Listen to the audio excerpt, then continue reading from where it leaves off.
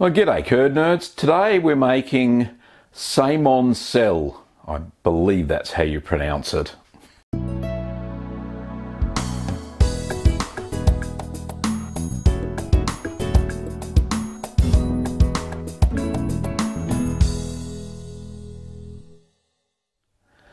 Now, Septmoncel is a hard blue cheese, which I was very surprised to find in one of my recipe books. I modified it down to using 10 litres or 11 litres of milk it is, because I added in some goat's milk to some cow's milk to give it a little bit of zing. It hails from France originally. This is not the AOC version of Septmoncel. Anyway, let's get on with the method of how to make Septmoncel. So for this cheese you need 11 litres of milk. So I used 5 litres of full cream or whole milk, which was about 3.8%. I used 5 litres of light milk or skim milk, which is about 1%, and a litre of goat's milk. Now I sanitised all my gear beforehand, and to that I added these ingredients. So 10 litres of partly skim milk, so that was the combination of the two lots of 5 litres, and then 1 litre or 1 quart of whole goat's milk, which have been pasteurised as well.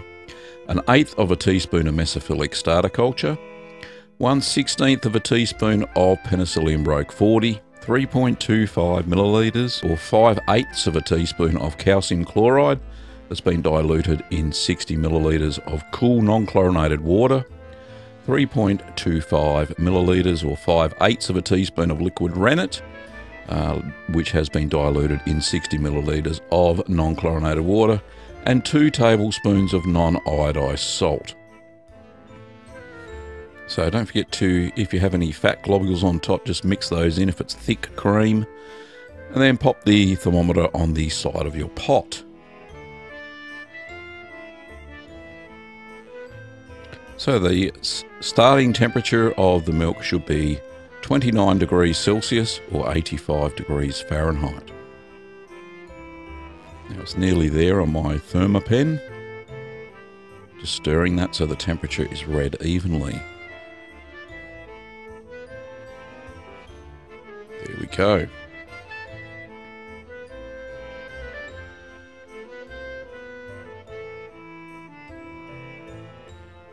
So whilst I was heating the milk up, I was made sure that I'd combined the 3 types of milks that I used by stirring it quite well during the heating period. Now I'm going to add the Mesophilic starter culture and Penicillium Roqueforti at the same time. I've got a sachet that has both in it. So they're the right quantities of the Mesophilic starter culture and the Penicillium Roqueforti, just in that single sachet there. So sprinkle that all over the top of the milk. Now, if you just had the both cultures separately, this is the time you add them both anyway. So I'm just making sure I get all of it out of the sachet there. Now, even though it looks orange at the moment, the blue mould, when it rehydrates, you'll see it actually turns a little bit bluey green. The magic of cheese making, I suppose.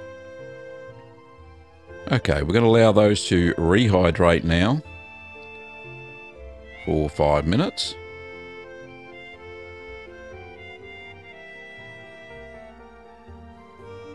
So 5 minutes later, just uncover it and we'll give it a good stir. Now you may also notice at this stage that you've got some fat sitting on the top from any cream that couldn't be reincorporated into the milk. This has now become cultured butter basically, and if it persists before pressing, then you have to get rid of it. Okay, I'm going to add the calcium chloride solution now and give that a good stir in. And then I'm going to add in the rennet. So I'm using single strength rennet here, which is IMCU 200, between 200 and 280. So this is 200 rennet I'm using here. Now notice there was no ripening period for this, so it's not a highly acidic cheese. Okay, so I've stirred that for no more than 1 minute. And just let that stop. And we're going to cover that up. And we're going to allow it to set for 1 hour and 30 minutes at the target temperature. Now this is because the milk hasn't acidified, so it's going to take longer for the rennet to set. Okay, now the time has elapsed for the coagulation. Now we're going to check for a clean break. That doesn't look too bad. So we're going to cut the curds now into 1.25 centimetre or half-inch cubes. It was quite solid there. I had a little bit of difficulty getting the curd harp through that then. And then just make the remaining cuts with your curd knife. Now I did see the other day somebody was using a steel ruler, which would be perfectly fine if you sanitised it before you used it for cheese making.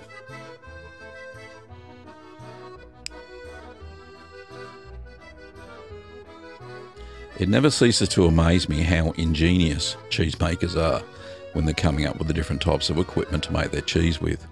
Okay, we cover that back up again and we're going to let the cubes of curd heal for 5 minutes.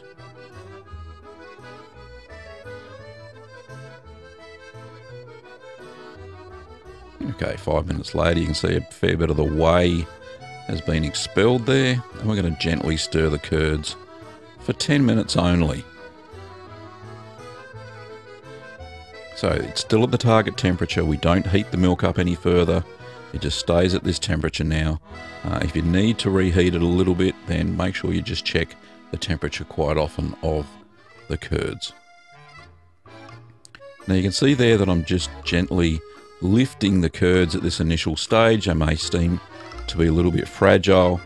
What you can do also, if you see any large lumps of curd there, that you can cut it with the side of your stirring spoon. So that's after the 10 minutes of stirring. You can see the curds have shrunk quite a bit. There are still 1 or 2 large pieces there that I keep spotting every now and then. But a lot of whey has been expelled from the curds, which is a good sign that you're on the right track.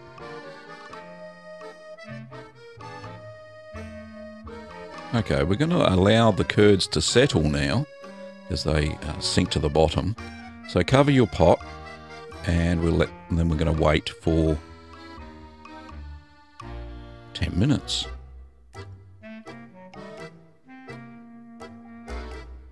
So 10 minutes later, you can see that there aren't any curds visible there.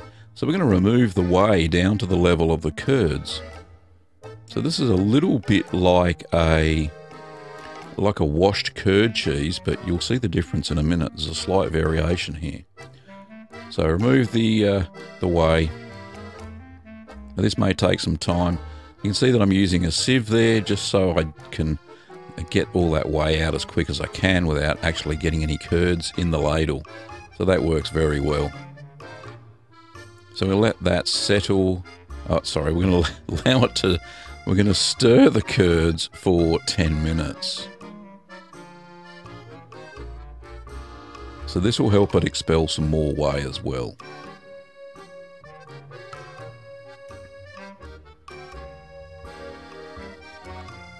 So 10 minutes later, you can see that the curds have shrunk again.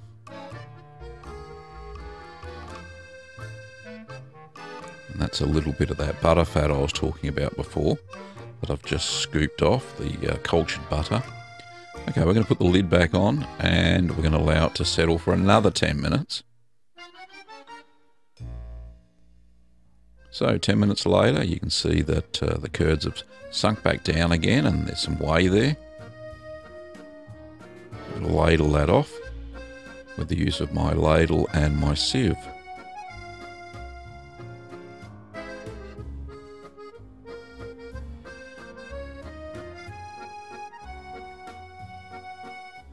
Quite amazing how much whey actually gets expelled during these 10-minute stirring times. So we're going to gently stir again for another 10 minutes. Now you'll find that you struggle a little bit here because there's not a lot of liquid to stir through. And you can see there that they've shrunk again. They've expelled a bit of whey, but there's not a lot of whey there.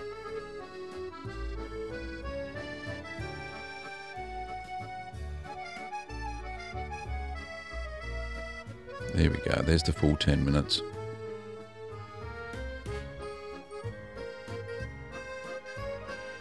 Okay, we're going to cover that up and we're going to allow that to sit for another 10 minutes, just so whatever curd and whey can settle out.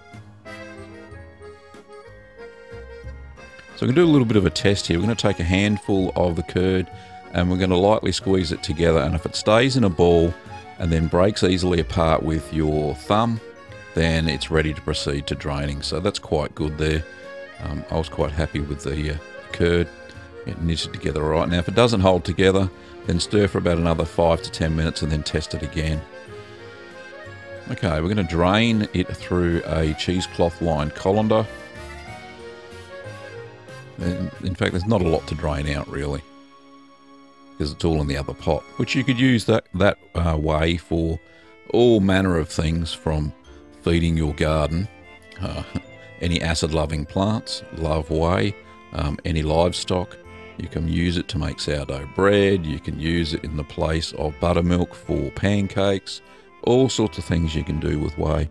Make it into a smoothie, it tastes very nice as well. Okay, we're going to allow the curds now to drain for 15 minutes.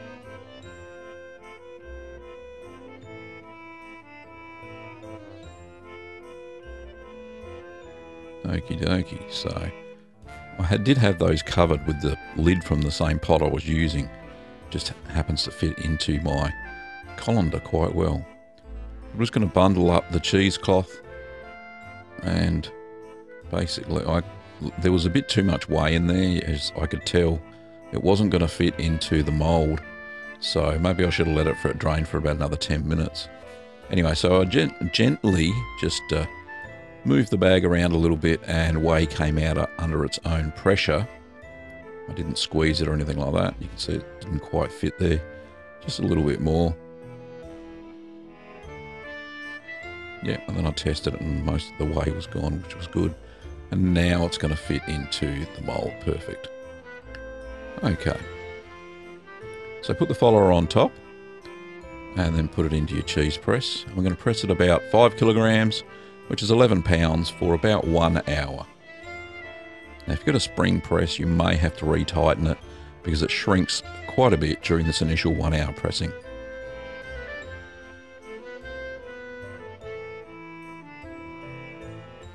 Okay, so 1 hour later, we're going to remove it from the press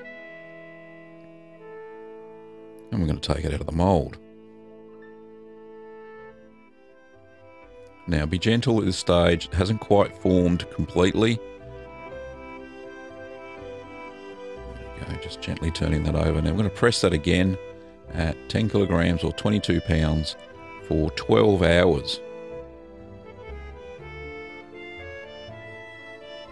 So that's about half my spring compressed, is about 10 kilograms for mine. So 12 hours later, same thing again, remove from the cheese press and take it out of the mould. Now it's formed up a lot better this time. You may get some little bits on the top, but just turn those over, they'll just incorporate back into the cheese. And we pop it back in the press, same weight. So 10 kilograms or 22 pounds for another 12 hours.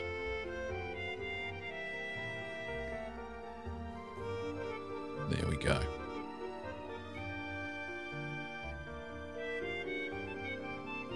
So 12 hours later, we're going to remove the cheese from the press again, take it out of the mould. And this is where we're going to do the salting. So this cheese doesn't get brined. It gets dry salted over the surface of the cheese.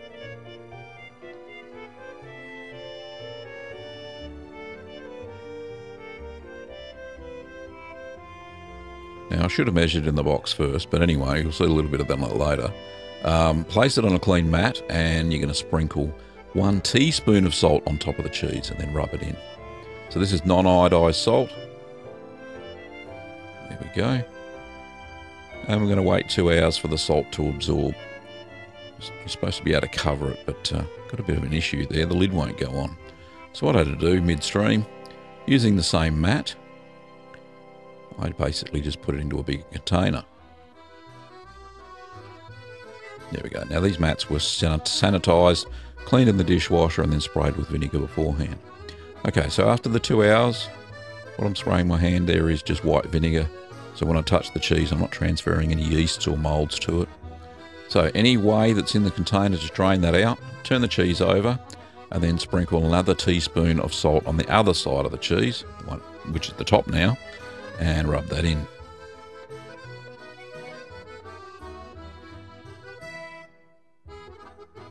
There we go. Pop it back into the container, pop the lid on. So leave that overnight now at room temperature. So the next morning, we're going to drain any whey again.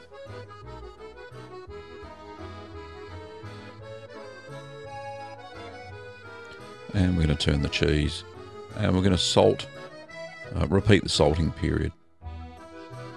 So I did it all in one piece here. So you can actually wait the 2 hours, but I had to go to work, so I didn't have that option. So then leave for another 12 hours or overnight. So now we're going to ripen it at 10 degrees Celsius or 50 Fahrenheit at 90 degrees relative humidity. Turn the cheese daily for the first 2 weeks. Then after 2 weeks, you should see a blue mould bloom all over it. And what we're going to do now is pierce the cheese. So we're going to pierce the cheese all the way through in multiple places, horizontally and vertically with a clean skewer, or you can use a thermometer. I've seen some people use drill bits, sanitized drill bits, because it has a clean hole. And the what we're trying to encourage here is the blue mould to grow into the cheese.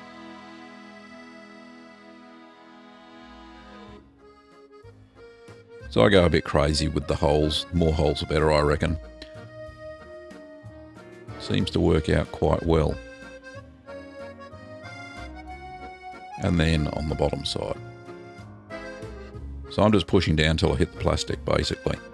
Okay, so we're going to continue to ripen that at 10 Celsius, 50 Fahrenheit, 90% relative humidity for another 2 weeks, and turning that daily. So after 4 weeks, we seem to get a little bit of an orangey blue on it. So you lower the humidity by leaving the lid off a little bit, down to 80% relative humidity. And we ripen that for another 3 to 4 weeks, turning it twice weekly. So not turning as often because there's not as much whey to be expelled.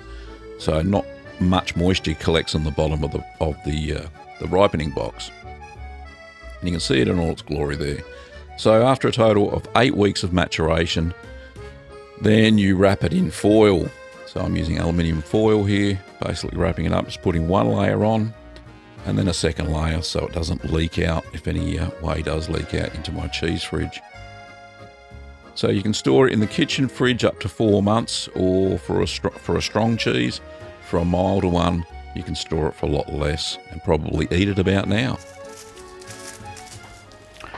Well, there you have it, curd nerds. There's Septmoncel, all wrapped in its foil. I'll be tasting this on the 10th of March, or thereabouts. It was a fairly easy cheese to make once I figured out the steps, but wasn't it a delight to see a blue cheese that wasn't simply pressed under its own weight? It was really good fun to have an actual press involved to see how this cheese develops. Now, what I'm going to be interested to see is how are the veins going to develop during the maturation period. So I've been turning this one weekly just to make sure that it's even distribution of the fats and all that sort of funky stuff. But it's going to be very interesting to see how far the blue has actually gone into the cheese. And if not, it'll still taste like a blue cheese anyway with the addition of the Penicillium Roqueforti. Anyway, thanks for watching, curd nerds. If you want to see more interesting cheesy content, don't forget to subscribe to the channel. Also, you can pick up kits over at littlegreenworkshops.com.au. And don't forget to give this channel a big thumbs up and support us on Patreon. Thanks for watching, curd nerds, and I'll see you next time.